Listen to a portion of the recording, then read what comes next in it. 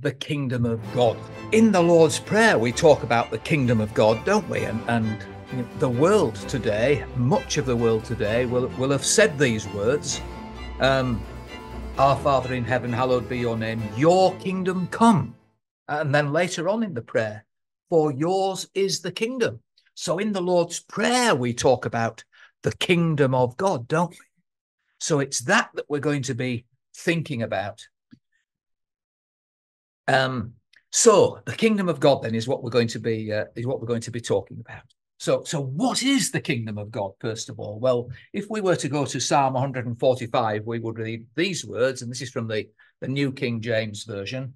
All your works shall praise you, O Lord, and your saints shall bless you. They shall speak of the glory of your kingdom, talk of your power to make known to the sons of men his mighty acts and the glorious majesty of his kingdom.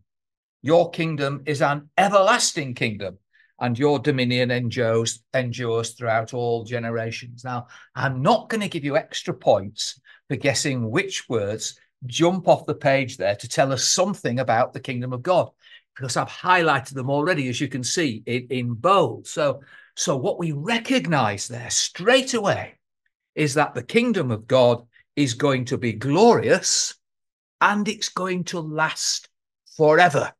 Okay, so that jumps off the page there for us, doesn't it? Right, well, I guess you all know something about this dream that Nebuchadnezzar had. It's in Daniel chapter 2 where we read about this. And Nebuchadnezzar has a dream, and he dreams about an image, a massive image being set up on the plain there. And the head is of gold, and the chest and the arms made of silver, the belly and thighs made of brass, legs of iron, and then feet part iron and part clay. And then what happens is a stone is cut out of a mountain without hands, and it comes down the mountain, smashes the image on its feet, the image falls over, and then the stone grinds the image to powder. That's what happens in this dream. And Nebuchadnezzar, of course, doesn't understand this dream at all. So he calls all his wise men together and says, tell me what my dream was and tell me what it means. And of course, his wise men weren't able to do that. They couldn't recall what Nebuchadnezzar had dreamt. And they were all going to be put to death because they wouldn't do what Nebuchadnezzar asked. But anyway, Daniel came to the rescue. Daniel was called for, and Daniel was given the dream by the Almighty God, and it was explained to Daniel by God what the dream meant. And so Daniel was then able to explain it all to Nebuchadnezzar. God had given Nebuchadnezzar this dream. What God said was that Nebuchadnezzar was the head of gold. And Nebuchadnezzar, of course, was the head of the Babylonian empire. And he was told that after him, there'd be another empire. So his empire wasn't going to last forever. There would be another empire, and it would be the Medes and Persians who came next. And after the Medes and Persian Empire, there would be another empire, the Grecian Empire. And then after the Greek Empire, there would be the Roman Empire. And then after the Roman Empire, well, it gets a bit harder after that, because the next empire is a bit messy, really, because it's part iron and part clay. And the Bible tells us partly strong and partly broken. Well, we'll have a look at some of the words. And here in Daniel 2, it says this: as the toes of the feet were partly of iron and partly of clay, so the kingdom shall be partly strong and partly fragile. And in the days of these kings, the God of heaven will set up a kingdom which shall never be destroyed. And the kingdom shall not be left to other people. It shall break in pieces and consume all these kingdoms, and it shall stand forever. Okay, now that hasn't happened yet. What Nebuchadnezzar saw in his dream, and what Daniel interpreted the dream for him to mean, was that after Nebuchadnezzar's empire, the Babylonian Empire. There will be the Medo-Persian Empire. That happened exactly as God said it would. The Grecian Empire, that happened exactly as God said it would. The Roman Empire, that happened exactly as God said it would. But the last empire, that's not quite happened yet. A mix, partly strong, partly broken, not one empire ruling the majority of the world. Well, I guess that's where we are today, isn't it? We haven't got one empire ruling the whole world, have we?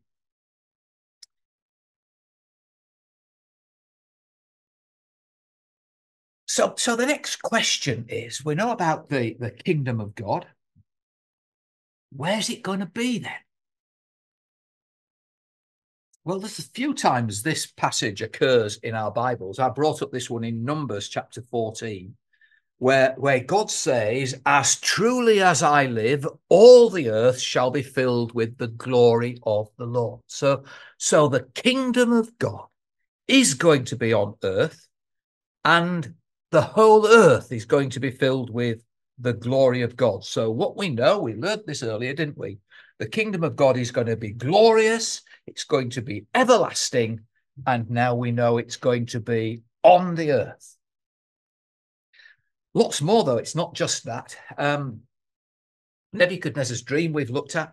In Luke chapter 1, we're told there, and everybody knows these words, don't they? Talking about the birth of the Lord Jesus.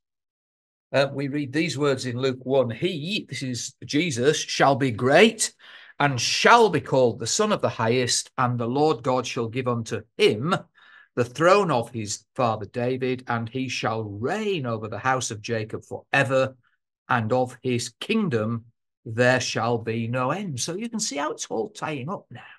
That this kingdom that's never going to end is going to have a king who's going to reign, and that king is going to be the Lord Jesus Christ. And right back in the Old Testament, when God was speaking to David, God said to David, your house and your kingdom shall be established forever before you. Your throne shall be established forever. Well, the kingdom of Israel didn't last forever, did it? The kingdom of Israel came to an end when it was defeated by the Babylonians. But the Lord Jesus Christ is a descendant of King David from the tribe of Judah. And what God was speaking about there when he's speaking to David was that one of the descendants of David, the Lord Jesus Christ, would reign over the kingdom of God forever. It's all, the Bible is telling us the same thing all the time.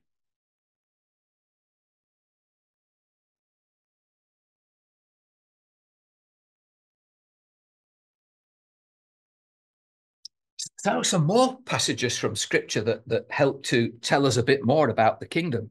And this time it's whereabouts is the capital of this new kingdom going to be? And if we turn to the prophecy of Zechariah, we read these words: the Lord shall be king over all the earth. So the Almighty God is going to be king, and it's going to be the Lord Jesus who acts on the Almighty God's behalf as king of God's kingdom on the earth. And it talks about Jerusalem there in verse 16 of Zechariah 14. They shall even go up to Jerusalem to worship the king. So Jerusalem is going to be the capital of this kingdom. And Jeremiah 3 agrees with that too. They shall call Jerusalem the throne of the Lord. That's where the Lord Jesus Christ, as king of God's kingdom, is going to reign from. And we get more as well in Micah. So 2 more books now to look at where they're telling us the same thing.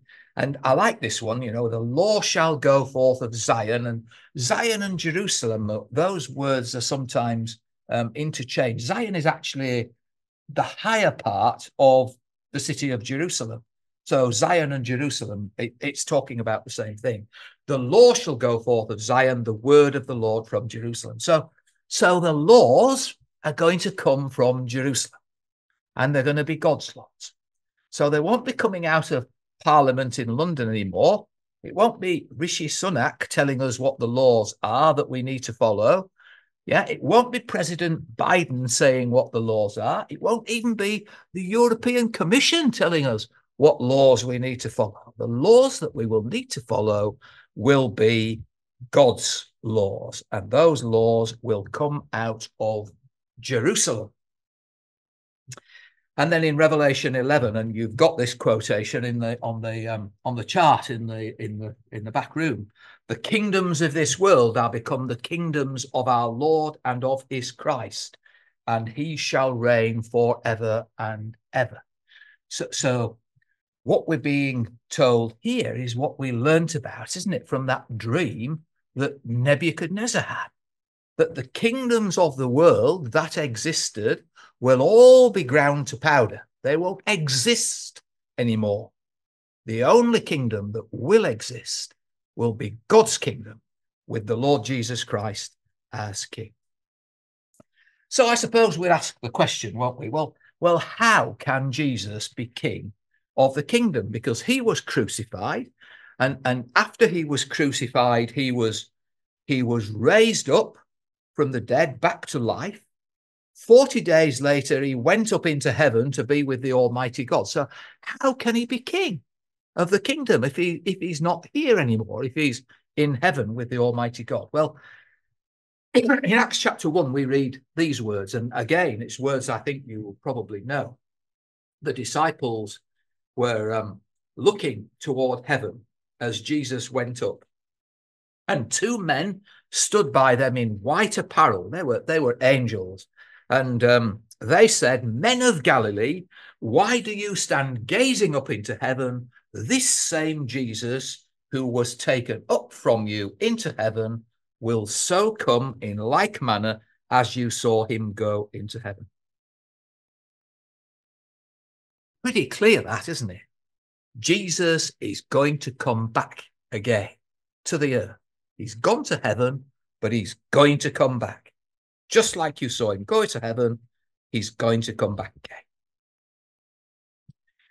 again. And just a couple of chapters later there, in Acts chapter 3, when the Apostle Peter is talking, he says these words to the Jewish people who were listening to him there in Jerusalem. He says to them, "Repent and be converted, that he, God, may send Jesus Christ, who was preached to you before, whom heaven must receive until the time of restoration of all things, of which God has spoken."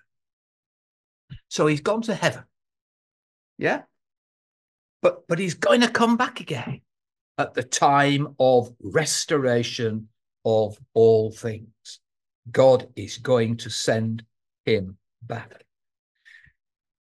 I quite like the first letter to the Thessalonians because it's really positive, about the return of the Lord Jesus Christ.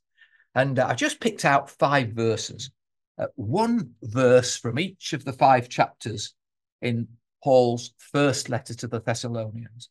And in every chapter, it talks about the return of Jesus Christ to the earth.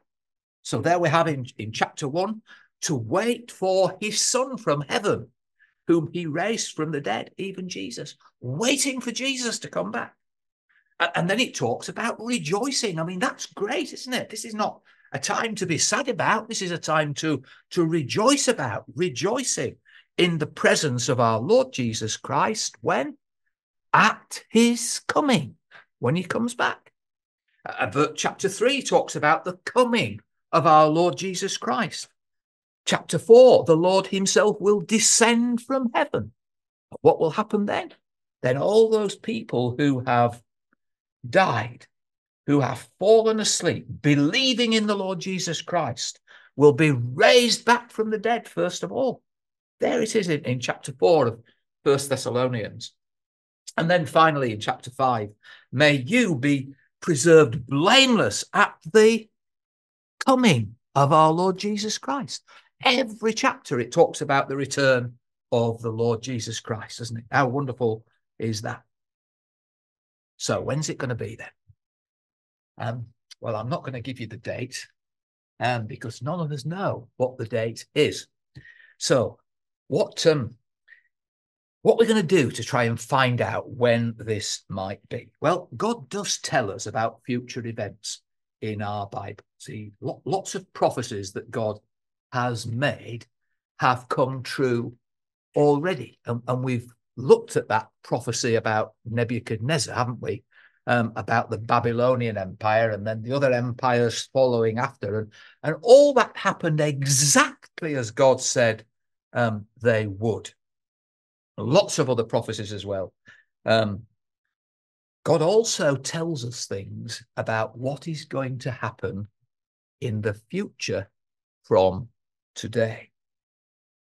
So what can we learn to understand when Jesus is going to return? Well, we're going to think about the prophecies about Israel and the Jews. We were told that Jerusalem would be taken, and we were told that the Jewish people would be scattered throughout the world. And of course, we know that happened. We're told that Jews would be persecuted continually. And they still are being, aren't they? Even now in the news, we hear about the anti-Semitic behavior that's going on in the world. The Labour Party have had tremendous trouble with that over the last couple of weeks, haven't they? It's still happening. The Jews are still being persecuted. God said that the nation of Israel would not be completely destroyed. There haven't been other nations in the world as tiny as Israel was that have been dispersed and then come back together again as a nation, have there? It's absolutely exceptional, this. You would have thought that the Jewish nation would have died completely after AD 70 when they were scattered through the world, but they haven't been. The Jewish people maintained their identity, didn't they, as Jews? And we know that the Jewish nation was established again. And God said that they would be. He said that they would return to their own land. So they wouldn't set up somewhere else, like in America or in the UK or anywhere else. They would return to their own land and they would be established as a nation again. And we're told also that they would recapture Jerusalem. All this has got to happen before Jesus comes back. Well, we know that Israel did become a nation again in 1948, and that's a bit of a grainy photo of when David Ben-Gurion, who was the prime minister then, the first prime minister of the new Israel, he publicly pronounced the start of the state of Israel, and that was on May the 14th, 1948. So that's when Israel was established again as a nation. God said they would be. He just didn't tell us exactly what the date would be when they would be established as a nation. But he said that's got to happen before Jesus comes back. He also said that the Jewish people would return to their land. Well, this is how the Jewish people have returned to their land since 1948. There were just over 1 million people there in 1950, 1 million Jews. And there are now, in 2022, over 7 million Jews in Israel. They have gone back to the land of Israel just as God said they would. And now 50% of Jews in the whole world are living in the land of Israel.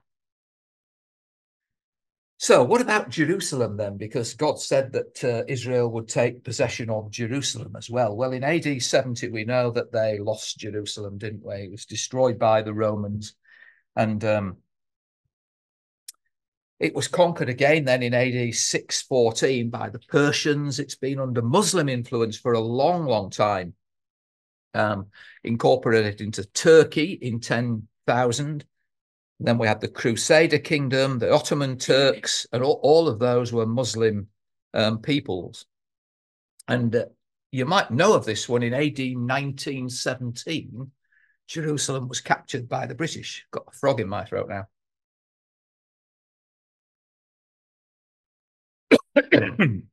Excuse me. Balfour, you remember the Balfour Declaration? That happened back in 1917 when Balfour said that the land would be used by the land of Israel would be for the people of Israel once more. And in 1948, when Israel was set up as a nation, Jerusalem was annexed by the Arabs. So they had a nation of Israel in the land of Israel, but they didn't have Jerusalem. Jerusalem was annexed by the Arabs. And then in 1967, in the Six-Day War, Israel captured Jerusalem. And you'll probably know, if anybody been to Israel? Yeah, a few people been to Israel. At the moment in Israel, there are different religions, aren't there? And there are Israel, the city of Jerusalem's in quarters. There's the Jewish quarter. There's a Christian quarter. There's a Muslim quarter.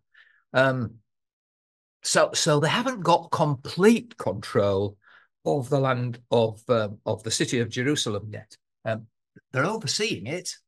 They've got military control over it. They've got security control of it, but they don't. It's not just the Jewish people who are living there, not the Jews who are living there. In 1980, Israel made Jerusalem its capital city, but the world, of course, never recognized that at all. They said that Israel couldn't do that. You know, the capital of Israel is Tel Aviv, and they couldn't change it. It was in AD 2017 when that rather nice gentleman, Donald Trump, decided that Jerusalem was the capital of Israel, and he moved the US embassy, didn't he? You remember that? He moved the US embassy from Tel Aviv to Jerusalem, declaring that Jerusalem was the capital of Israel. So right up to date there, aren't we? So this is what's happening to what's been happening to Jerusalem over that time. Not sure what that's about. Well, we read these words, didn't we? When you shall see Jerusalem compassed with armies, then know that the desolation thereof is nigh. Those were words that we didn't read, actually. Verse 20 we didn't read. This was talking about AD 70. This was what was going to happen in AD 70. But then in verse 24, which we did read, it said Jerusalem shall be trodden down of the Gentiles until the time of the Gentiles be fulfilled. Well, Gentiles had complete power over Jerusalem from AD 70 to 1967 when Israel took it over again. So I think, but I'm not absolutely certain, that verse 24 of Luke 21 is talking about 1967. The reason I'm not certain is that because Jerusalem still has non-Jews living there who still have a right to be there. And we read these words, didn't we? There will be signs in the sun, in the moon, and in the stars, and on the earth the distress of nations with perplexity, the sea and the waves roaring. These words, I mean, this is like our day today, isn't it? Men's hearts failing them from fear and expectations of those things which are coming on the earth. For the powers of heaven shall be shaken. And then they will see the Son of Man coming in a cloud with power and great glory. Now, when these things begin to happen, look up and lift up your heads, because your redemption draws near. And in verse 11, we read, didn't we, about wars and rumors of wars, distress of nations. And when you think about this, you know, it's pestilence, really, this is talking about. No way out is what the words mean. A real problem with no way out. And you know, it's not very many years ago now, is it? When COVID happened, nobody could see a way out, could they? Nobody could see a way out of COVID. It was just killing people, wasn't it? With all the medicines we have nowadays, we couldn't do anything with it, could we? It's just a blessing that the vaccine was produced that enabled COVID to be controlled. But there may be another one, might there? And these things happening is a sign of the times that the return of the Lord Jesus is near. Men's hearts failing them from fear and expectation of those things which are coming on the earth. What are the other things that are going on at the moment that cause us so much grief? We're wondering, and George and I were talking earlier, why don't we get snow anymore? We used to have snow this deep when we were young. Global warming is just the state of the world because of climate change. It's just changing dramatically, isn't it? And the focus now, and it certainly wasn't when I was young, the focus now is what can we do to try and stop the effects of climate change, because it's going to be devastating for our descendants. Definitely something for us to be very concerned about. But also, Jesus was telling us here in Luke that these dreadful things were going to happen before he comes up. And he said we're to look up and lift up our heads because our redemption draws near. The time is getting close. We're going to have a look a little bit now at a chapter in the prophecy of Zechariah chapter 12, where we're told there that Jerusalem is going to become a real problem. All the nations of the world shall be gathered against it, it says in verse 3. And when we read Zechariah 12, there are two different Hebrew words that are used in Zechariah chapter 12. We have a Hebrew word which means a tribe, and another Hebrew word which means a nation. And the first half of Zechariah chapter 12 is speaking about tribes coming against Jerusalem. And in Psalm 83, we're given the details of the tribes that are being spoken about. And it's all these ones. The tents of Edom. Notice it's the tents of Edom. So it's the people who are living in Jordan who are living in tents. It's the Palestinians who moved to Jordan when Israel was set up as a nation. And they've got slightly more permanent accommodation now, but not much better than the tents.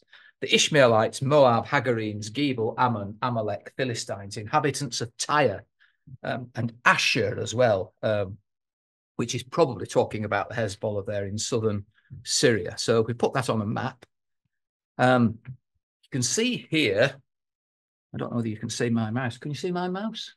Just about. We've got the kingdom of Israel here in blue. And then we've got the kingdom of Judah here in purple. So that's the land of Israel, the kingdom of Israel plus the kingdom of Judah. And all the other places that are mentioned there in Psalm 83 are all the tribes that are all the way around the land of Israel. And of course, Philistia, Gaza, is where all the problems are at the moment, isn't it? Well, we've got problems from there, but we've got lots of others joining in as well, haven't we? The people, Hezbollah in Lebanon and Syria, causing problems for Israel too. So all the peoples round about. This is Psalm 83 that's being spoken about, and we could argue, couldn't we, that actually this is the time we're in at the moment. Although Israel certainly have had problems from the tribes round about, even since 1948, haven't they? But we're told in verse 6 of Zechariah chapter 12 that the people round about will be devoured. So these tribes who are trying to wipe Israel off the face of the map, they won't succeed, because Israel is going to win the battle against her neighbours. Then we come to the different word in Zechariah chapter 12 and verse 9. God will seek to destroy all the nations that come against Jerusalem. So it's not talking about the tribes anymore. It's talking about the nations. It's a different phase of the war in the Middle East. So not the neighbors now, but the nations. And I think it's talking about the nations that are mentioned in another prophecy, a prophecy by Ezekiel, and in chapter 38, when it talks about these people coming against the land of Israel: Gog, Magog, Meshech, Tubal, Persia, Ethiopia, Libya, Gomer, and Tugamar. And if we looked on a map, that's where those nations are. So it's primarily Turkey and Russia in the north, with Iran or Persia over there on the east, and then from the south, Sheba and Dedan, Ethiopia and Put. So those are the nations that are going to come against Israel. So what do we know about this then? Well, Israel will have been weakened by the battle with all the tribes, won't they, round about, with all their neighbours. They're weakened from that battle, and then all these other nations, primarily Turkey, Persia, Iran, Russia, are going to be coming down against Israel once Israel have been weakened. And Zechariah 14 tells us, I will gather all nations against Jerusalem to battle, and the city shall be taken, and the houses rifled, and the women ravished, and half of the city shall go forth into captivity. Then shall the Lord go forth and fight against those nations as he fights in the day of battle. So Israel is going to suffer.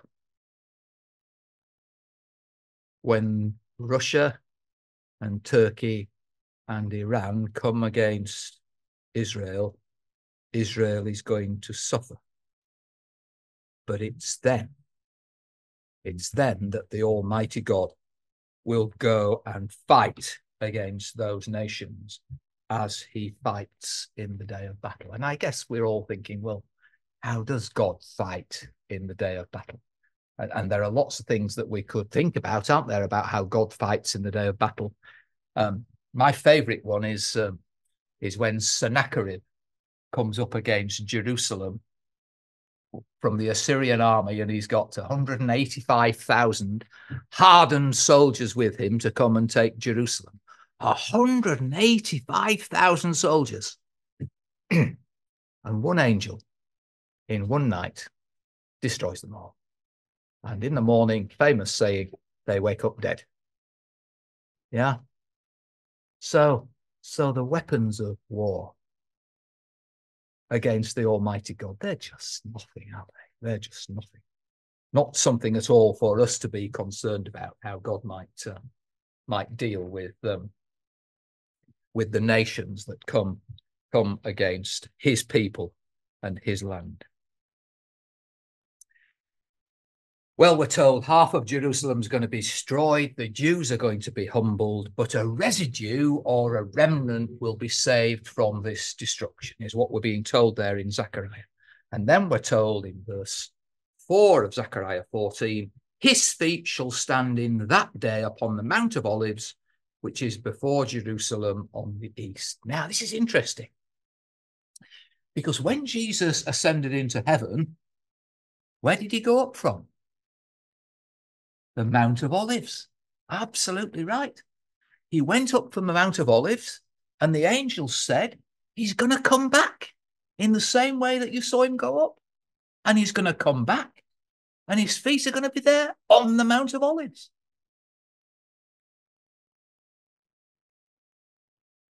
And there's the Mount of Olives. It's a bit of an old picture, that.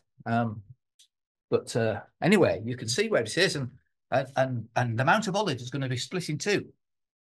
So a straight line down the middle of that picture there, and half of the mountain's going to go north, and the other half of the mountain's going to go south. So what's going to happen then? A bit of a summary of what's going to happen. Israel's neighbours are going to be defeated by Israel, but Israel itself was going to be weakened by the battle, maybe the battle that's going on now. Nations are going to come against Jerusalem and take half of it. The Jews then, we're told in Zechariah, will acknowledge that they are dependent on God. You know, and that's very different from where they are at the moment. The Jews think they're doing everything themselves. They don't give any credit to the Almighty God for helping them through the battles. Not even in the 6-day war they didn't. They thought they'd done it themselves, didn't they? We know different, of course. But the Jews now will acknowledge they're dependent on God. Jesus is going to come back. And then we're told in Zechariah 12, the Jews will recognize Jesus Christ as their Messiah. They never have they? Only just a few Jewish people have done that. They then are going to recognize that the man that their ancestors put to death 2,000 years ago, that he actually is the Messiah, and that God will fight for Israel and God will save his people.